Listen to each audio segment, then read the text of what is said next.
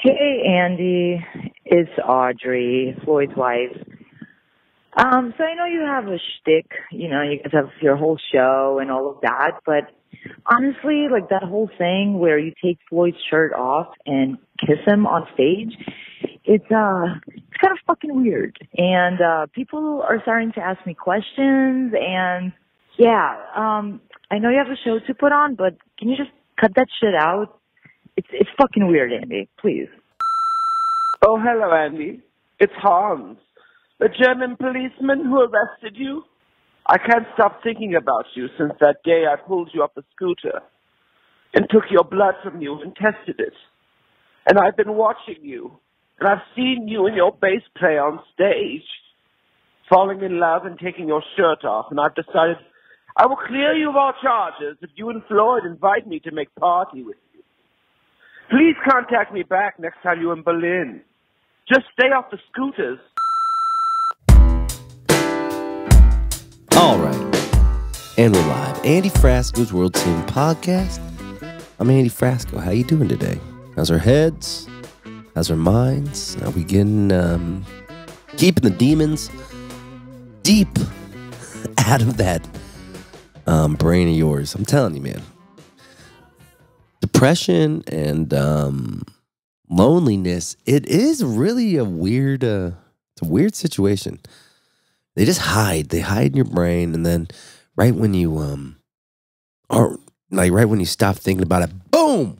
It just slaps you. I was going through a lot, and I think that's why I have a cold now, because I finally was like, this Europe tour was like extremely hard for my brain and just for my body and stuff, that I flew straight to America to play Shikori Hills in North Carolina and Kentucky. By the way, shout out to the American fan base. Let's fucking go. Y'all really know how to take care of me. Y'all were listening to the podcast. Y'all were giving me big hugs. You're like, I'm sorry you feel like shit. So I just want to say thank you. But it's amazing, like when you're just so fucking just in something, and then when you finally take a day to decompress, boom, I get a cold. I think your body just is like, all right, adrenaline's gone. Whoosh. Now it's forcing me to chill. So now I'm in a hotel room. I'm on my way back to Denver tomorrow, but I've been watching television. I slept for like 13 hours. Jet lag is real. And like I have a routine when I know that I have shows the next day after like a European tour or a Chinese tour or yada, like a world tour, and I have to go back to America to get my time changed. I have to stay up for like 24 hours. So it was like, I changed my flight to like 8 a.m. from the Netherlands. And I was like, because it was originally at 1, but if you take a 1 p.m. flight and go minus 8 hours, it just fucks, like, it fucks your 48 hours, because like you're forced to go to bed on the plane, and then you stay up all night, and then you're watching just like shitty hotel television, just weird shit that's online, and infomercials, and thinking of like just thinking about your life while everyone else is sleeping, like sleepy. So I did. So if you ever are needing to do something after a big travel day, try to get like an 8 a.m. flight, 7 a.m. flight if you're going the other way. If you're going the opposite way, you flip it and try to do like a night flight. But that's a little travel knowledge that I've learned after the 15 years on the road. But I slept for 13 hours. I did the shows. It was awesome. Had a blast.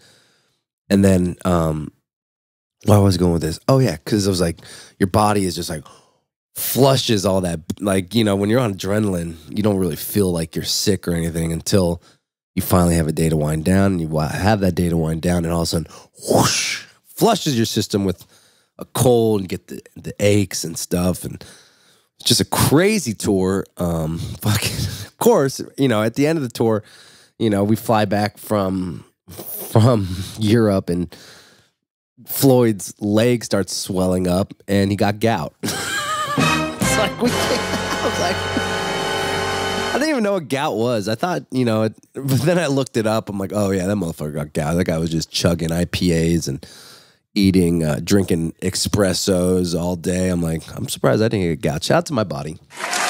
Really take care of me. My boys, My brain gets all fucked up sometimes, but my body is a fucking survivor, man. My body's like, I got you, boy. I got you. When you're feeling depressed, my body's like, I fuck with you. I got you. So shout out to my body one more time. Let's go. A little cold every now and then, no problem. But my body's like, I got you. So shout out to my body. I'm excited. I'll be going to Denver. I have like 9 days off. I am flying in. I got to finish my record. I have like 2 songs left I have to do. So I fly to Denver and go to and finish the last 2 songs of the record, and then it's done. Wow, that was hard. This record was hard because normally, like, real bands, I guess I'm a real band too, but like normal bands will take like 3 weeks, go live in a studio. But my team and my world is like, I get overbooked all the fucking time. And so I have to like fill in little days off where I could like finish a song or write a song and yada yada. And this one beat me up, but I got it done before I like to set goals for myself. I think goals are important, especially when you're working, when you're based in independent, like your dream, you're not working for someone. Like I have to like envision and put, I have to drive this ship, So like I like to put goals in the beginning of the year. Like I made goals like I'm gonna pay off my credit card. I'm gonna take extra shows so I could pay off my credit card. I'm gonna make a new record while I have a little bit of a buzz with the Spotify for my last record. I'm like, I'm not gonna wait 2 years to put out another record and people forget about it. I'm gonna just push it through, work real hard, write good songs with great people, and push it out. And it was one of the biggest years of the band on our live element. So we had to play like 28 festivals or 26 festivals this summer. So I had to get all that and get my mind right and make sure all the sets were kind of different. And, it was just a lot of brain power. And then the podcast is taking off. So I had to, I made, 40 interviews this year, but like I knew that I could do it all. That's the amazing thing about your brain. If you just like focus on how to departmentalize, maybe that's the word, your brain into like when you're spending time on one thing, just spend time on that thing. I know you have like 20 other things going on, but if you just spend that energy just working on that one thing until that project's done and then move on, you get less overwhelmed. But I just want to clap for myself because I got everything done this year. Right before the fall tour, I'm like, I'm not doing interviews. I want to just focus on, because fall tour is really important for like the fans to have a great show. And I don't want to be overstressed and I don't want to show that to the fans. So I finally got everything done. And so we're going to have a great fall tour. Basically, I was telling myself, I'm like, I don't like being overwhelmed. That's one thing. I could handle doing a lot of work. I could handle I could handle a lot of work. I just don't like when a lot of work is all coming at once, So I like to put everything in their categories and I'll work on, and then I feel accomplished. So I'm basically, that was 7 minutes of me telling my brain that I'm all right. It's hard to tell yourself that you're all right. You could tell everyone else they're all right, or you could give all the advice to the world to other people, but when do we ever take a step back and give advice to ourselves? Not really a lot. Or pat yourself on the back without being called a narcissist, or without, having people think you're crazy because you want to celebrate yourself for a second. But it's important to celebrate yourself, I think. I don't know about you, but like, if we give so much to everyone every single day and we don't leave enough for ourselves, then the following year, we're still at an empty tank. So we have to realize that we're trying, that we're doing the best we can. And we have to realize that if we're going to give all these other people, all the length in the world to fuck up and stuff, then we should do that for ourselves and be proud that we made it through another year. We made it through another year, Life is hard. It's extremely hard. So be better to yourself, and don't how do I say this without sounding sad? Because I'm not really sad right now. But just be proud of yourself. Because life is hard. Doesn't matter what situation you're in, poor, rich, in the middle of your dreams, fulfilling your dreams, thinking about what to do next. Life is hard in general. Just to survive is hard.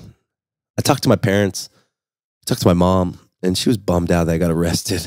And, I think about her. She's like, all she's thinking about is me right now, which is so beautiful when she's like going through chemo and, with her blood cancer and she's getting older. But she thinks about me when she's going through all that stuff. We need to take a step back and think about ourselves for a second. So in this moment, take a deep breath and whatever else is going on in your world, other people you're taking care of, just forget it for 1 second. And just think about yourself and be proud that you're fucking out here in these streets fucking following dreams. I hear you, bands. Let's go. A lot of bands listen to this album. A lot of bands listen to this album. A lot of bands listen to this podcast. And be proud that you're following your dreams. Anyone out there dream following, even if you're not dream following, if your dream is to have the best family ever or take care of your kids, fuck yeah, that's still a dream. That's no different than me, busting my dick in, bullshit cities in Europe. It's all the same. Life is going to be hard. And just be proud that you're trying. Because what else is there? What else is there to do? The opposite of trying is giving up. And that's not fun. Unless you really are just over it. But I don't want you to be over it. Life is too precious. I don't want you to regret anything. Because we don't know what happens when we die. We don't. It could be just darkness and fucking boringness. Or it could be heaven or hell or maybe 20 virgins with titties or for the ladies, big old dongs, whatever. It could be. But just in case there isn't, let's appreciate this. Appreciate the beauty of the shit show that is planet Earth. Wow, it's fucked up out there. It is. With the wars and everyone not trusting each other anymore and, Putin calling Americans Satanism, or I just read this because they don't want to be considered genderless. Like, how fucking ignorant is that? It's just so ignorant. So don't let any of these people, even like if you're gay or maybe you want to get out of a relationship you're in that doesn't feel right and it might make your friends uncomfortable or whatever, yada, yada. You got to start doing stuff for yourself again. That's the most important thing.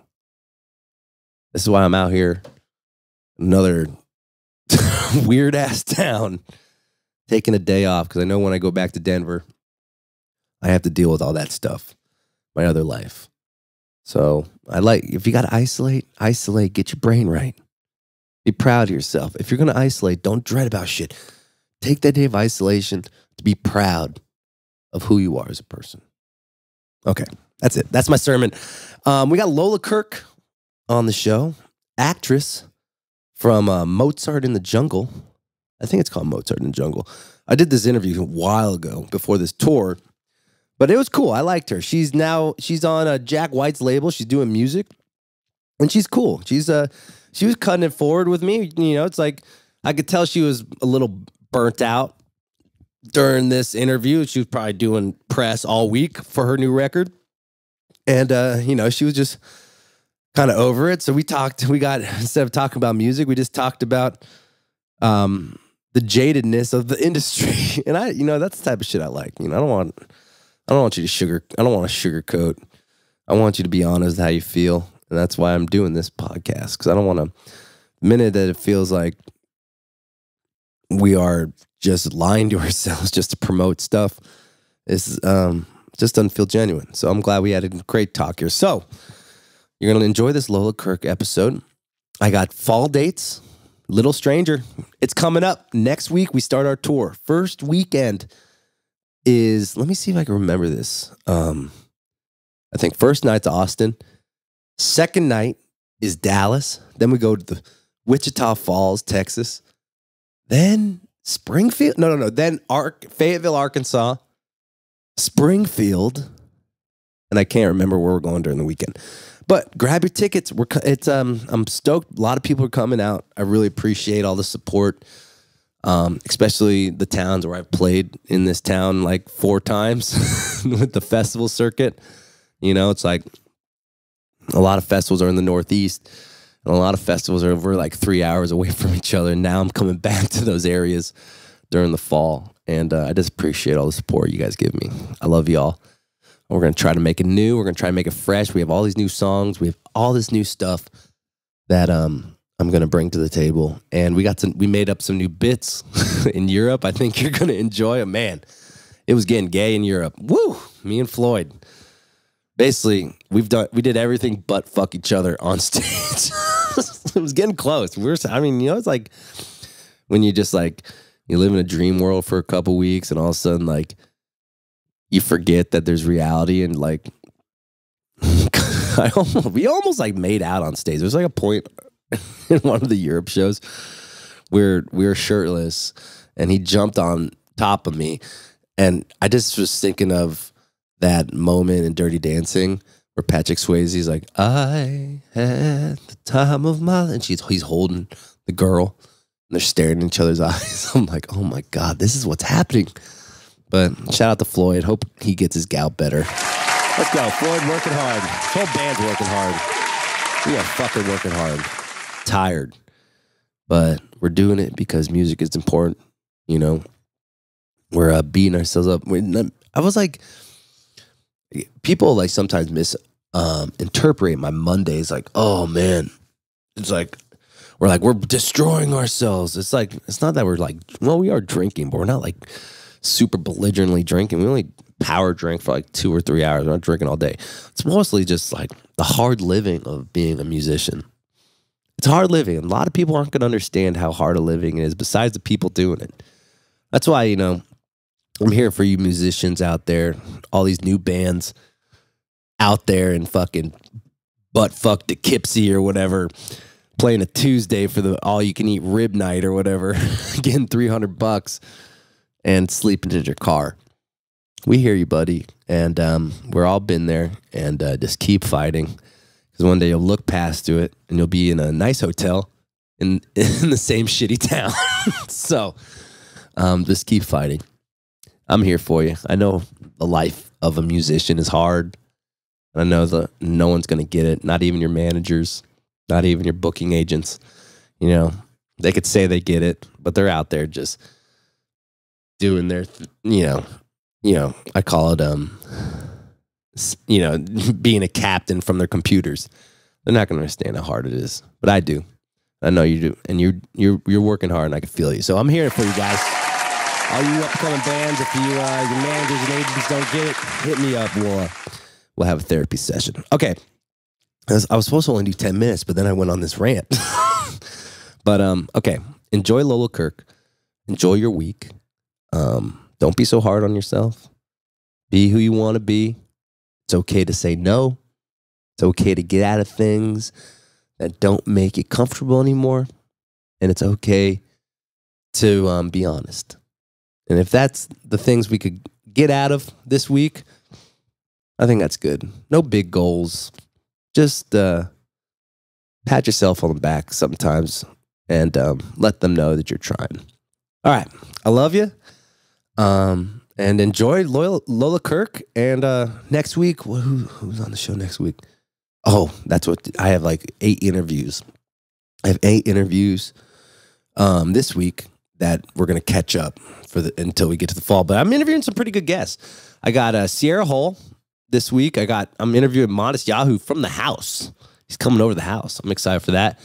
I'm interviewing this guy. He's like a legislator that makes the rules for drugs. I thought that'd be an interesting thing to ask him about, since I'm always, doing some low-key illegal shit on stage. So that'll be a good one to talk about. And then a couple other ones.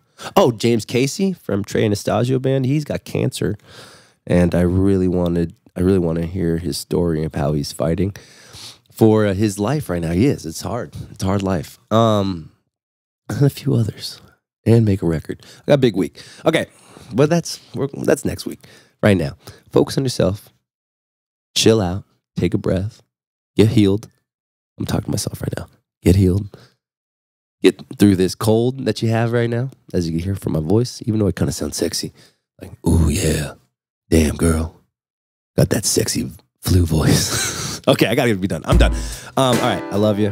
I love you. I love you. And you should love yourself. And Andy, love yourself. I do. I love myself. Yeah. All right, love you guys. Bye. Hey, guys. I totally spaced out and forgot to talk about our sponsors during my little opening segment. Dialed In Gummies. Yes, the best. I can't wait to go back to Denver and finally get them into my body again. If you are in the Colorado area, go grab some Dialed In Gummies. They are the best. I'm telling you. I've been on the road for a month and I haven't been able to have them in my body, and I can feel the difference when I have them in me and when I have them not. Ooh, that sounded hot. But grab some Dialed In Gummies. They're the best. Nick says this big word about them. Homogenize? Yes, they homogenize, and they are rosin gummies. Homogenize means that every little bite has the perfect amount of THC in them. So you're not going to be worried. If you take a half a gummy, you're exactly getting half the dosage. It's perfect world, and they taste great. And the people who run that place, Keith and the crew, they're just the best. And they've been sponsoring this podcast for almost damn near a year now. So, ladies and gentlemen, go grab some Dialed In Gummies if you're in the Colorado area. Maybe you have a concert you're going to. Maybe you're going to go see Red Rocks, go see a gig of Red Rocks, or the Mission Ballroom, or wherever you are. Dillon Amphitheater, all these great venues in Colorado. Go grab yourself a can of them and have them. They're great for sleeping. They're great for just keeping your vibes right. So, grab some Dialed In Gummies whenever you have a chance. All right, back to the show. All right, next up on the interview hour, we have Lola Kirke. Yes, actress, songwriter.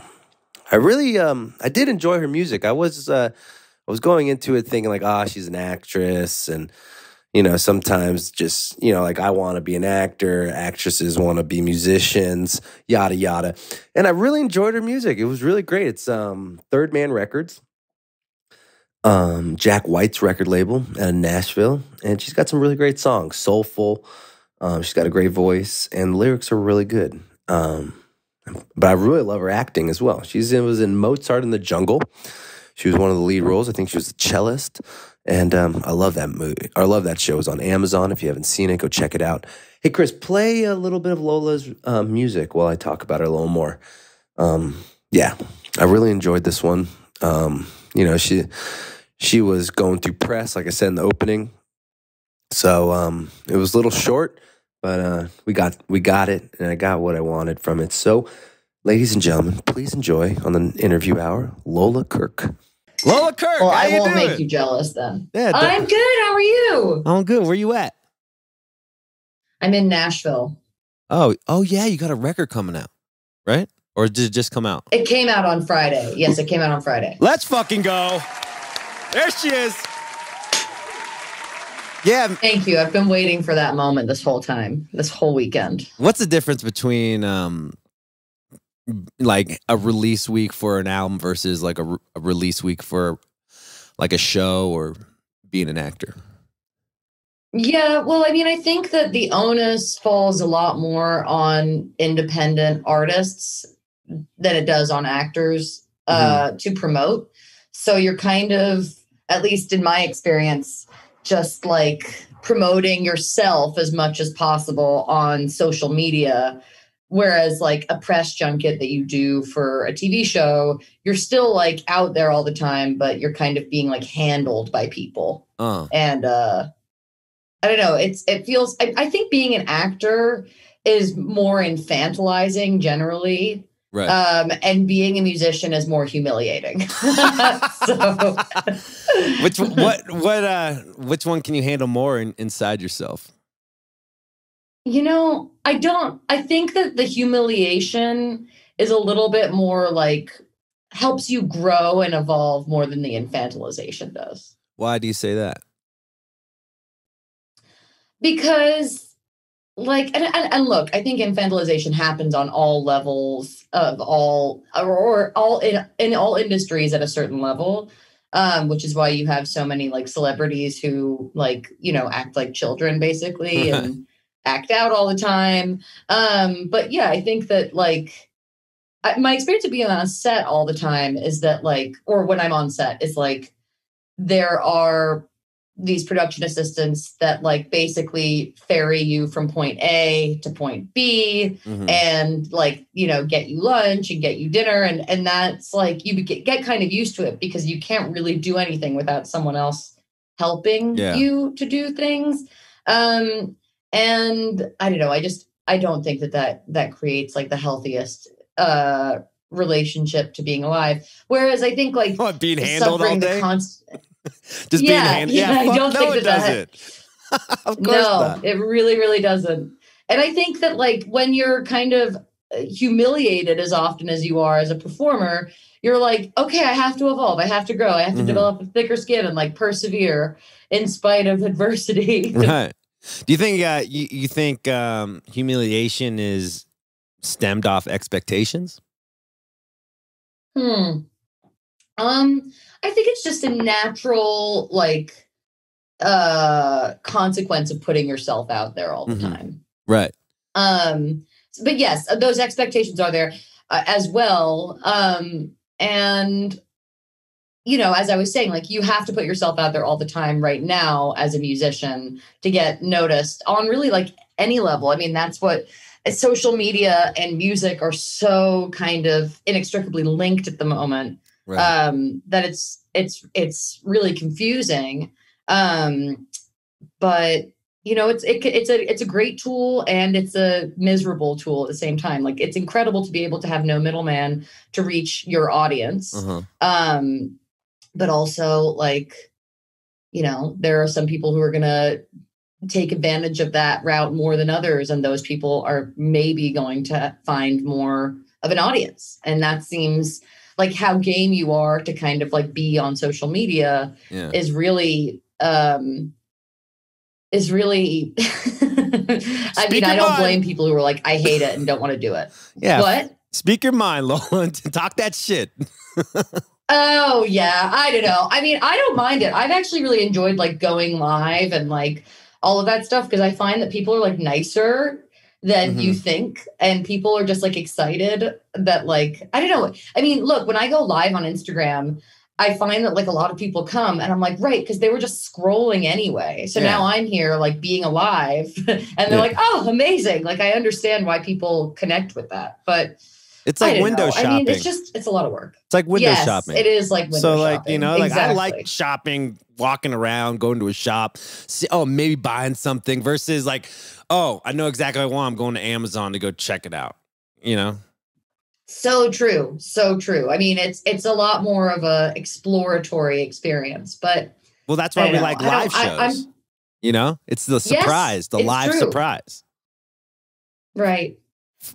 Yeah. It's pretty. I've been really enjoying playing live recently too, for that very reason. Just like actually, and it's funny because I feel like I'm like connecting with people that I've connected with on Instagram. Like it's like kind of like I used to go in chat rooms a lot when I was a kid in the 90s. Like what kind? Because I found them thrilling. Oh my God, ones I definitely shouldn't have been in. And what I was like the kinkiest ones you're into? What was the kinkiest chat room?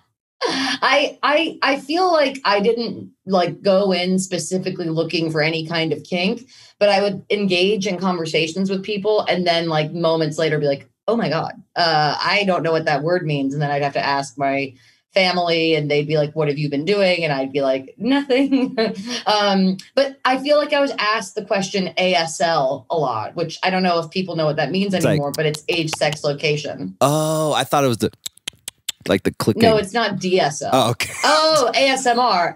That's dick sucking lips. ASMR. You know, whatever. There's so many acronyms these days. Damn. So you were like an innocent catfisher. I just longed to be connected, I suppose, with people. Well, let's talk about that. And I would like, yeah, right. Let's talk about it. Because, you know, it's like what was going on in your childhood that you couldn't have friendships that way? Or did you like being a stranger in someone else's conversation? Oh, wow. Such a profound question. And fortunately for you, I haven't been to therapy yet this week, so I probably have a very loaded answer for that. Let's fucking go. Let's go, Lola. I'm here for you, let's girl. Let's fucking go. Oh, my God. Love the applause. Thank you. I'm here to pump you up.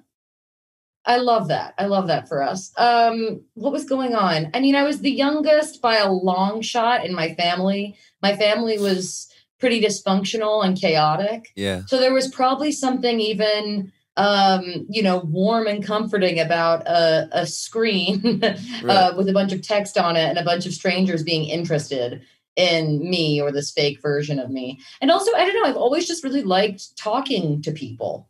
So those conversations were kind of exciting and fun to me. I mean, I remember I even invited someone to Jamaica once with no intention of going. I was like 9 years old. I was like, let's go.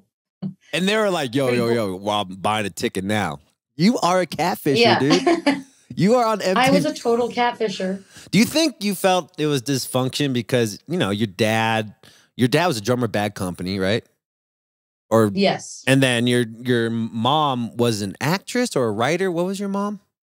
No, my mom is a designer. She had a vintage clothing store in the West Village for years called Geminola, which was a hybrid of me and my sister's and my brother's name. And she also designed houses and stuff. So maybe very, very colorful. Yeah, keep going. Sorry, I interrupted you. Very colorful what? Oh, very colorful life in the West Village in Manhattan, which was, it looked great. And there were a lot of great things about it as well. But also, when you're raised by two artists and then all the children are artists as well, it's really not, it's not always going to be that pretty. Yeah. Do you think it's it rooted from them being focused on their art versus being focused on you? Yeah, I think yes. And I think that the other side of being an artist is being very concerned with yourself and self-conscious in a way that I think people who aren't making art aren't as much. Right. I think there's tremendous value in having real jobs, which I didn't know anybody with a real job. Right. Not that it's not a real job to be an artist and make a living that way, but it's a really different life path than saying, you know what, I'm going to go and do something from 9 to 5. And then whatever my hobby or my passion is, I'll cultivate that later.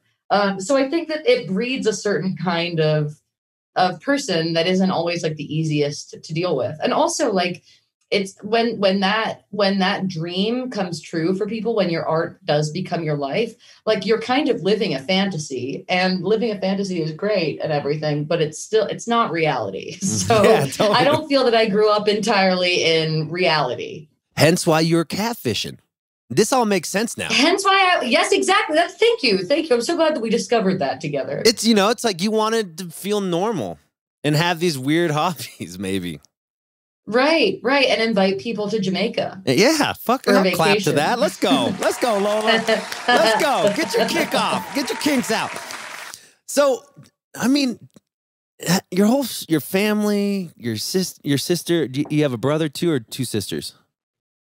I have two sisters and one brother. So it's it feels like everyone being an artist, people talk about not competing, but I think that's bullshit. Was it competitive? It was, and it is, and that sucks. Yeah, that honestly. Sucks. Could you have a real relationship with your siblings with all the competitiveness going around? I just think it's a different relationship. It's not as supportive always as I would like, and I often wonder how I can be more a part of that solution. But yeah, I think that, I'm in my feelings a lot about all of this right now, and trying to find a realistic path forward about how to be loving with with a group of people that I do love so much. But I think that it's certainly taken a toll on us as a family unit to all be in pursuit of artistic careers. Oh yeah, I agree. I mean, my family, all I think about is money. So it's like, and they're all real estate brokers and so stuff. You get it. I get that shit. Yeah. And I was the artist, or it okay. took me a little longer to make money. So I was like always like the bastard child a little bit. You know, it's like, I don't know. Who was the first member of your family that started popping off besides your mom and dad? My sister Jemima was on Girls, the HBO show. Oh hell yeah! And that was totally hard for me. I mean, I was in college and I had wanted to be an actress, and my sister, who had always been a painter, suddenly was having this incredible success, and I was like, oh my God. So I'm not immune to feeling somebody else's success be like my own failure. But I do think that there's like a tremendous amount of work that you have to do to be like loving and supportive of people who are experiencing success, and to not like take it personally. And, you know, that is something that I think is more difficult maybe for women, maybe not though. I think that like there's a scarcity mentality that makes it seem that way. And like when you're pitted against each other in a certain way by society, that can be made even worse. Especially when you're being pitted from your sibling. Like you have nowhere to go. Yeah. I know. It's true. It's true. I mean, I have a song on my record called Broken Families, which is definitely about like how we bring these kind of like more less healthy dynamics from our family lives into our other relationships. And that's also something that I'm like, and then like how attempting to break that pattern can be so difficult. But I do really want to break that pattern. Right. And I'm curious like what that would take. Like, does it mean how can you actually break these patterns that are ingrained in you from such a young age? And today, I mean, I think that like we live in a world that definitely mimics, these values that I was raised around, and like social media is such an incredible way to like take a big shit on yourself if that's your vibe. Exactly. There are some people though. Some people though, like I was reading this article in the Atlantic that said that like social media is not like rat poison. Like it's not necessarily bad for everybody. It's more like alcohol. Like some people can't handle it and other people can. Right. So, you know, God bless those people that can totally handle it. But I cannot. And like, I took a week off of it recently and was just like, oh my God, I feel incredible. I feel fine. Right. I'm reading things that are good instead of like my own comments or whatever. And today I was just like, I'm not going to go on it. I have somebody that posts for me. Thank God. But I did this thing where I hired someone to post for me because you have to, as you know, when you're promoting a record or something. And then I would go on and like read all the comments and like check all. And I was just like, what's the point? Why? I'm like now throwing money away. So you might as well post yourself. May as well post yourself. What's the point? So today I'm like trying to like step back from it just because like I can't, it's just a comparison machine. If that's how you're wired. So that's part of how I'm choosing to break the cycle today in my own life. I mean, yeah, and it's just like a vicious circle of going back to your childhood when it's like you're looking for acceptance from your siblings that you did something good in your art. Wow. I mean, you just, I'm like, I'm going to hang up now. I'm sorry. It's too early. No. It's what it's all about. Are you in Los Angeles? I grew up in LA. New York, right? I grew up in LA. I live in Denver now. I'm a musician and the scene. You live in Denver. I live in Denver now. Yeah, I couldn't. I love Denver. Denver's great. You know, I got out of LA because of the same feeling. I felt like I was just being judged. And like my friends weren't actually my friends. They're just jealous that I was actually doing shit and that no one could actually have like this real relationship. You know, and it made me not be able to love myself. And it took me 30 plus years to love myself. I mean, I think growing up in these big cities is great and it sucks because it feels like you're in competition all the time. You know, you don't have that in fucking Poughkeepsie, Iowa or whatever. You know? Yeah, right. I mean, it definitely... Yeah, I would say that like I grew up around in such a magical world where like everybody was like creative and an artist. And then like I look around and I'm like, nobody holds a real job that I grew up around. Like nobody. And like if they and like I don't hold a real job either. So I'm not like one to talk. I've been like extremely fortunate to like have success in my career where that's not what I don't have one. But like also it's just like it is a fantasy. Like New York and LA, I think, are like fantastical towns to grow up in, right? That like will really instill a lot of really weird values in people if you grow up in them in a certain way. I mean, maybe that's not true for everybody. I don't know. I'm very curious about it though right now because I'm 31 and I'm beginning to be like, what relationships can I move into my adulthood with? Right. What ones serve me? And like, what relationships do I like roll my eyes about? Like constant, like I'm on the phone with people sometimes and all I'm doing is rolling my eyes and I'm like, I'm insane. Yeah. Why don't I? Well, which like, relationships do you want? Do that to people. Which relationships do you want to keep in your life? I mean, I want relationships in my life that are, and I want these are the three things I want from everything in my life. I want love and loyalty and longevity. Not always. If I don't want it forever, then like, maybe that's okay. You can just enjoy things for a little bit. But like, right. I don't want like high drama and I don't know. I really want like a truly loving relationships. And I know I have to give all of those things to me first. And that's hard. So I'm maybe that's why I moved to Nashville. Yeah, maybe. Yeah, well, you're moved to Nashville? Oh yeah, Third Man Records. Oh yeah. Yeah, Third Man Records. Third Man Records. Yeah, you're on the Third Man. You're in the Third Man cult. I forgot. Yeah, it is. It's a fucking cult, and you're drinking the Kool-Aid. I love it. Yeah, I mean, I love Nashville. Yeah, that's what I'm drinking right now. The Third Man. Oh, is that the third? It's kind of a Denver of sorts. Yeah, like a smaller city that has a lot going on for it. Yeah. Yeah, it's I agree. I think Nashville's the perfect city where you get a little bit of the city, but you also get these like Southern values. You're going to deal with a lot of bullshit, all these like country promoters who think they're the shit, but you're also going to have some real genuine friends, I feel, in Nashville. I love Nashville. Yes, I do. I have some great friends here. I want to talk more about loving yourself.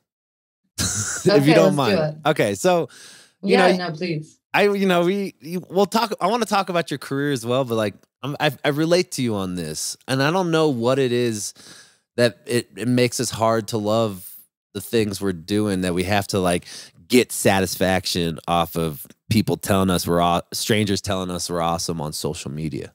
Where do you think it triggers from?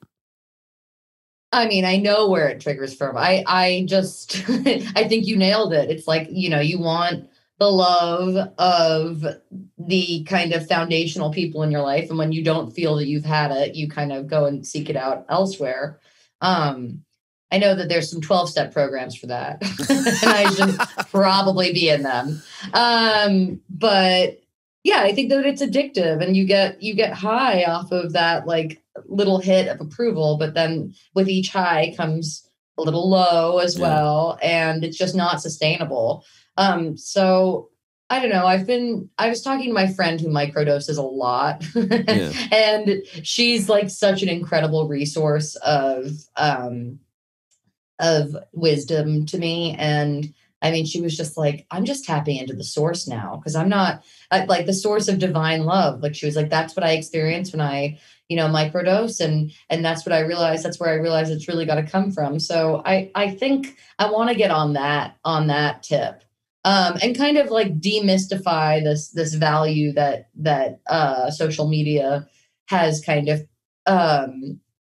taken on in my life. Like, it's not real. No, it's another fantasy. It's a and like, I want to illusion. live in reality. Yes. So it's not there. And I mean, I don't know. I was on my phone. I smoked a little bit of pot last night and I was like, I couldn't put my phone down. It was kind of fascinating to see how unable I was to part with it. And I was like, I hate this thing so much. I mean, of course, Roe v. Wade got overturned, so that was also something worth looking at. Yeah, I can't believe that. That's insane, dude. Our country is fuck. I mean, I can. But, no, yeah, of course. Crazy. Yeah, but like,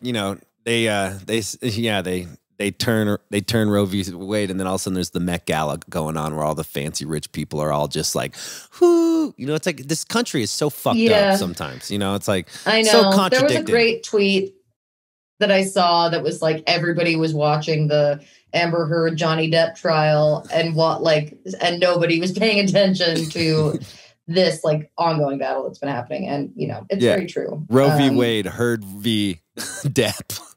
Heard v. Depp. Oh God, this country is disgusting. But we're here to promote. Really, really is. Let's promote. Yeah. I mean, I made a record called Lady for Sale, which I think ties very much into this entire conversation. For one, because like it's very much about like the price of fame and the price of the pursuit of fame and recognition. But also how often that is like, selling yourself and kind of giving up ownership over your body and your life. I mean, like, for example, when you get like an amazing contract to sell hair care or skin care or whatever, which I have not had, but I'm like, I would love one. Well, my hair is really, really nice. Like a Pantene Pro V or whatever. Yes. Okay. One of those things. I mean, look, honestly, I know this is a podcast, but like my hair got really, really long during COVID. My head hair and my armpit hair got super long. Grow it out, girl. But anyway, I'm like, I will, growing it out. But yeah, like you are selling the image of your body to like make money, be relevant, and whatever. And then like, I don't know, I had a friend who was a sex worker. And we went to like a march that was like for sex workers, right? She's actually, interestingly enough, completely turned on like sex work and now says it's the worst thing ever. But anyway, I went with her and she was like, a lot of my friends say that you shouldn't be here. And I was like, oh, and she was like, but I say that you're a sex worker too. I mean, you sell your body and your soul and your heart for money all the time because you're an actress. And I was like, wow, I never thought about it like that. And I don't know that I wholly agree with it, but I also don't not agree with it. Like, you put yourself up for sale when you pursue a career in the arts, not when you're an artist, because you can be an artist without having a career in the arts. You don't need to ask this thing to be lucrative or sustainable in your life, financially. But yeah, I definitely think that it's a really hard road to, I don't know what I was going to say there. But anyway, I just like, I am very perplexed by the role of women's bodies in art and in culture at the moment. Yeah. Yeah, and also like I've been watching your promos and stuff, and it's just like your naked butt and stuff, and it's cool. I like, it's like. Well, I mean, yeah, we were doing all of that. Look, it's all tongue in cheek. Like, the whole concept was not like, oh yeah, we're just gonna. It's not earnest. I read a review because I do that because I I'm a masochist, and the review was so like.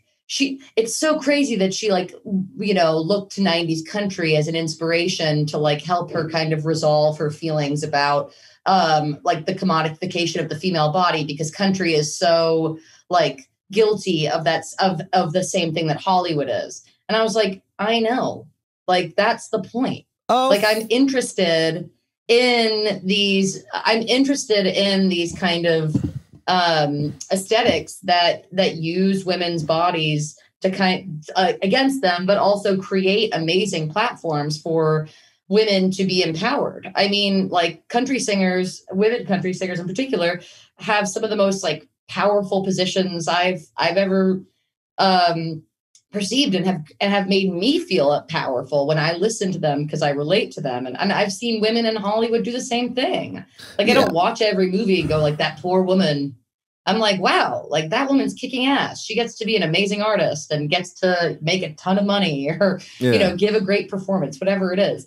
So I think using difficult medium or ideas to comment on things is, I don't know, I think it's cool. I do too. And tell Pitchfork to suck it from the back. If it was Pitchfork, seriously, what a backhanded compliment about the 90s country bullshit. Like, fuck you, Pitchfork. They don't get it. It's okay. They don't get it. They don't get it. I mean, their biggest thing was that I do too. But the biggest thing about this review to me that was so interesting was like, they were like, she's from New York. So why is she making country music? And I was like, did Pitchfork just call me pretentious? I know. Because I'm honored. As they write their article from New York City. Tell them to suck it from the back, Lola. Jesus. I know. I'm so I don't done know with what these. suck it from the back means, but I'll Google it later. Yeah.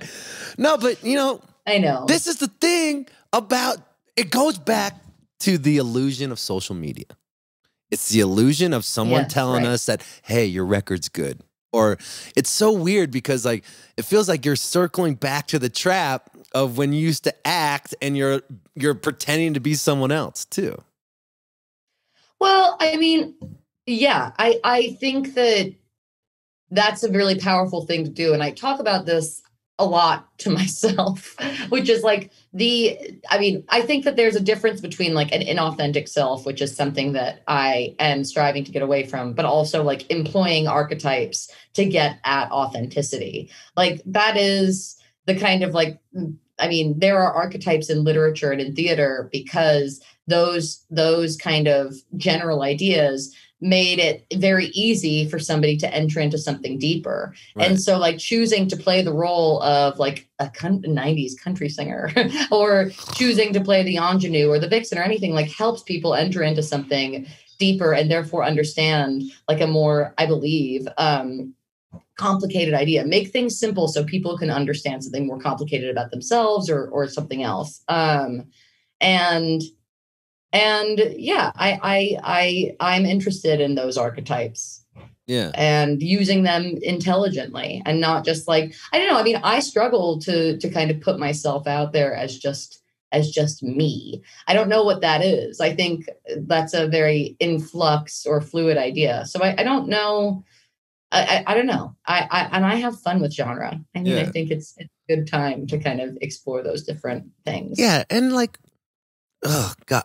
Don't get me started with these reviewers. Like, what offends you more? You know, you're a great actress. You're fantastic in Mozart in the Jungle. And fantastic. So what?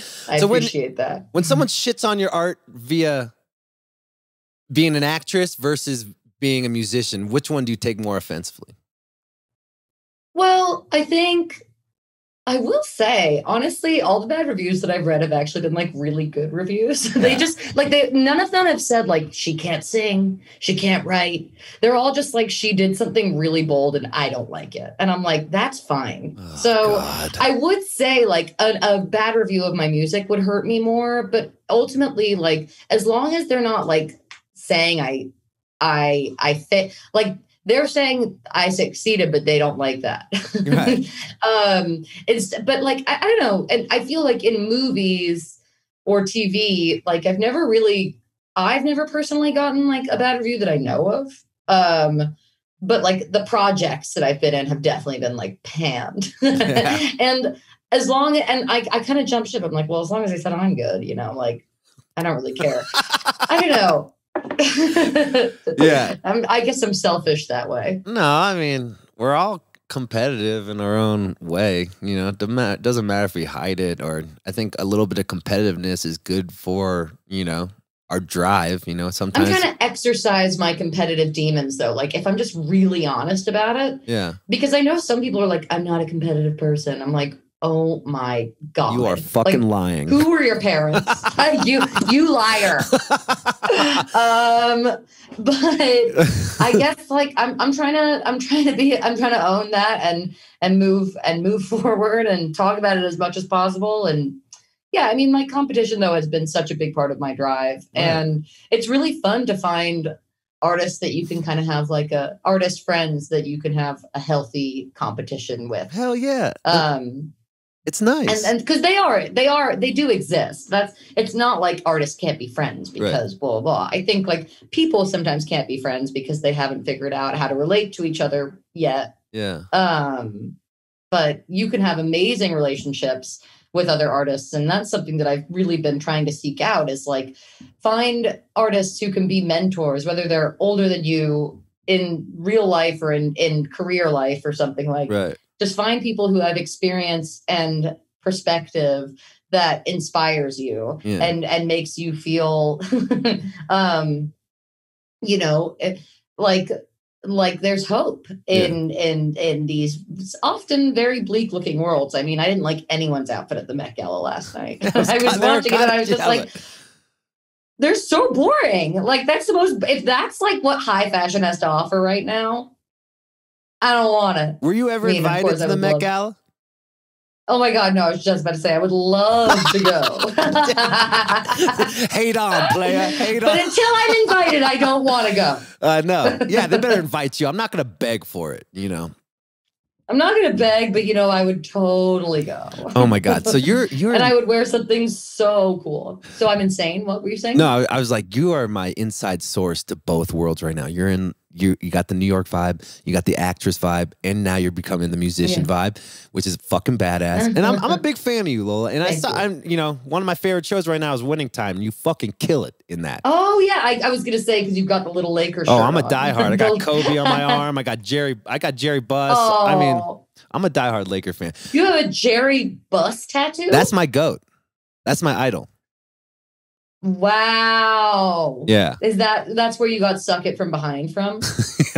No, Jerry would say something a little more profound than suck it from the behind. Right. But you played Jerry West's wife. And yes, you I did played Jerry West's wife. And he's kind of pissed off about that show. Was Jerry that big of an asshole? I mean, I read his autobiography, West by West. I think the subtitle is A Charmed and Tormented Life. And I mean, he seems kind of like a really profound and amazing guy. Right. I'm not surprised he's not interested in a portrayal of his life because, he's very kind of principled. That was like, he's principled and also like struggles with manic depression and I think bipolar disorder. So, I mean, I think that he's just like very like, I don't like this and they can suck it from behind. Let's go. There we go. We got okay, so you're an inside. You're my inside scoop in the actors. Who's more competitive? Who's more pieces of shit? Actors or musicians? God, that's such an interesting question. I mean,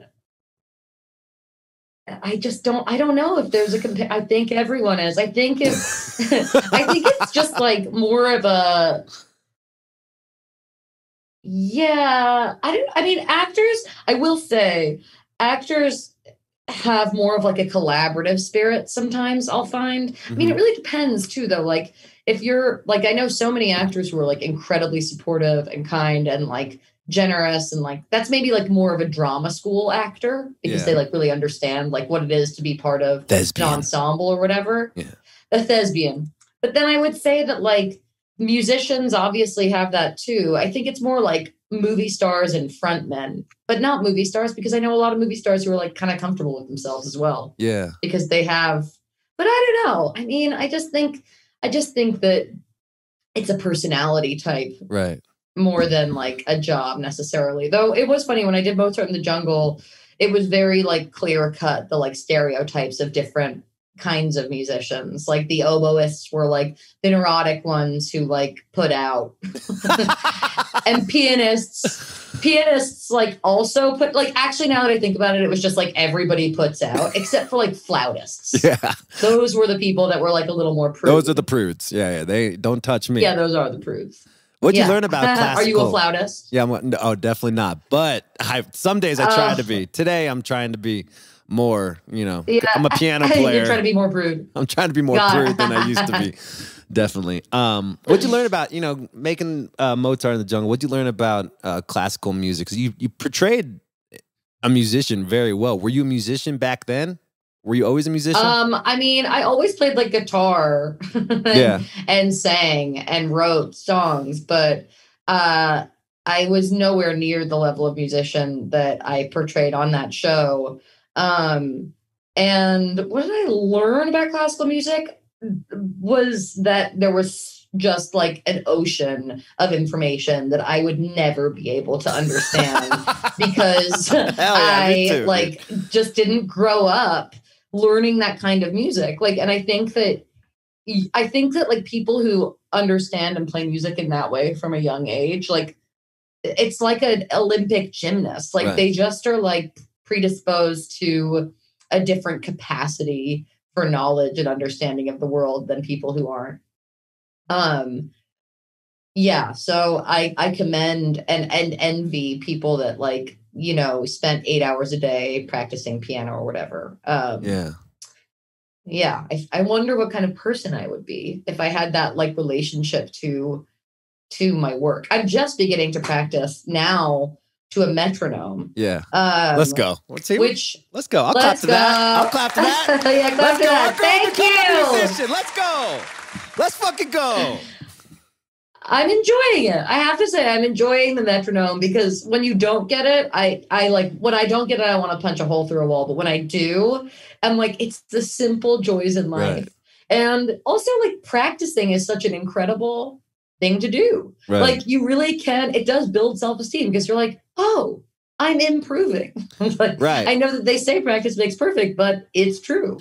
Yeah, and if you're fronting a band and like you want to do some little bits inside your songs or like talk a little bit, it's good to have a little metronome in your head so you could like get your beats. Agree. Like you're an actor, you got to get your beats in there. Yeah. So right. So okay, I got so many questions. Why become a musician? What was in your head? What happened? I don't know what deranged thought I had in my head. I honestly like got a ukulele in high school, like every white girl in 2006. They just like handed it to me. I fucking love Jack Johnson. Oh my God, no, it was not Jack Johnson. I don't even think I really liked like any kind of music that featured a ukulele. It just seemed like the right next step in my life. Did you like Juno? The right next step towards further alienation from my peers to carry a ukulele around. Did I like Juno the movie? Yeah. I think I kind of felt it was like more twee than I was. I mean, look, I was a kid from the mean streets of lower Manhattan, so I was a little bit more like advanced. Like I was definitely like doing drugs and getting laid and was just like, fuck this. What kind of drugs are you into? I was really just into pot, but I was like beginning to experiment with like mushrooms and acid and, Did you ever get into coke or anything? No, I never really got into it. I just like, I've done it. I do not and would not touch it right now because it's so scary. I mean, I don't really want to die.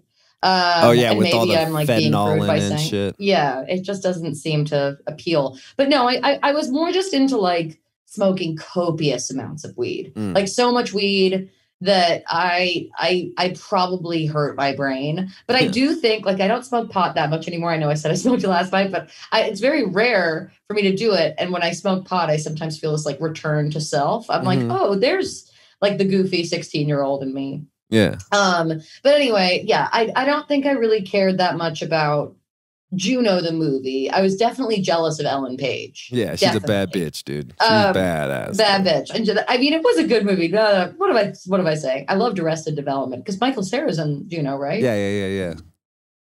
He is. But anyway, So get back to I why started you playing became ukulele. a musician. Yeah. Yeah. I started playing ukulele. I had always kind of known, like, I didn't really know any other girls that played music. I loved music. I used to carry a portable speaker around with me everywhere I went and like sit on stoops and like smoke weed and drink 40s. Hell yeah. And just live that New York City life.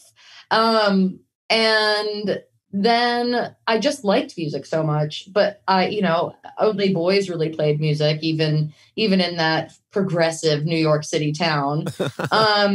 And then I went to college and I had a guitar and I learned how to play the song Angel from Montgomery, the Bonnie John Raitt Prine song. and John Prine. Yeah.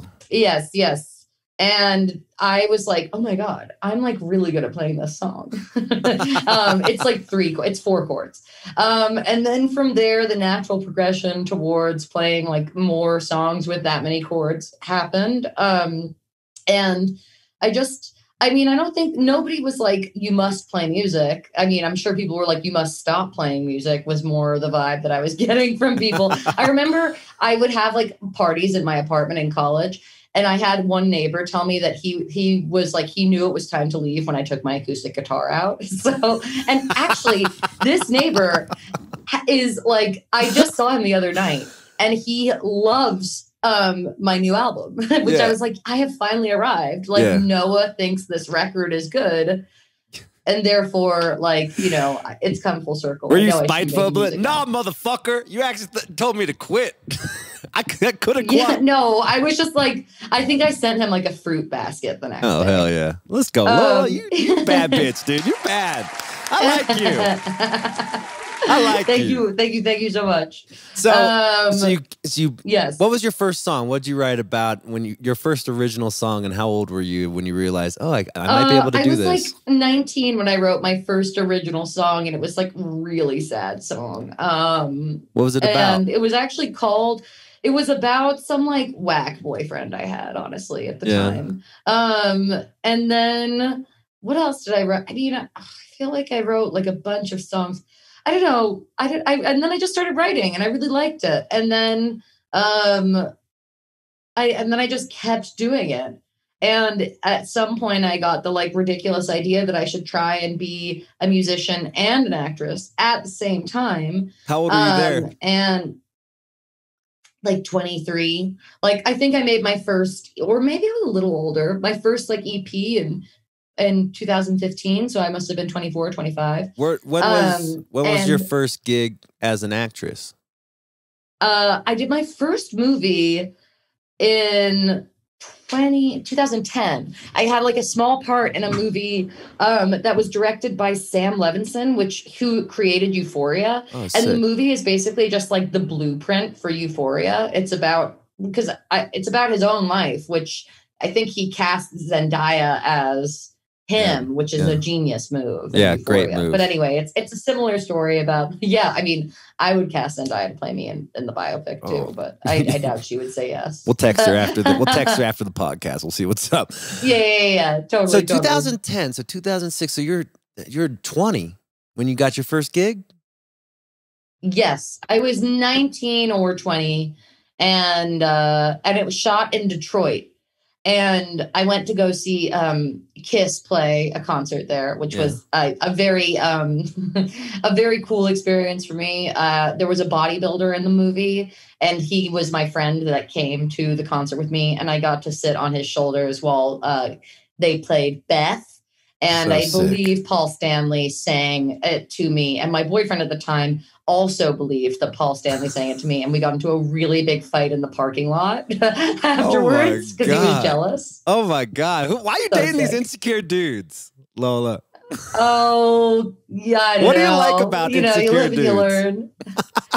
I don't, my boyfriend now is not insecure at all. That's maybe good. He is. I mean, we're all a little insecure, but you live and you learn. Okay. Oh, fuck yeah. And we're always going to learn, That's the beautiful thing about life. I hope so too. I don't want to get stagnant. But go back to, so you said I wanted to be an actor and a musician. So how old were you? Well, yeah, I mean, I think that I started acting and then started playing music and then but music was always kind of more of a hobby. And then, you know, had the kind of ridiculous idea of trying to make it into not a hobby. And I don't think I wanted to like make money as a musician, which is good because I don't. Right. But I think I just wanted to kind of like play music more, make albums, make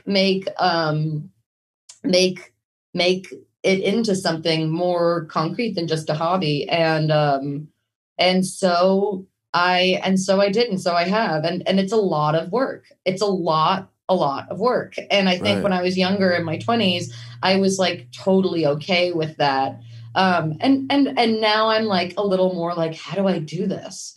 But I also think I'm just like wired to constantly be working anyway.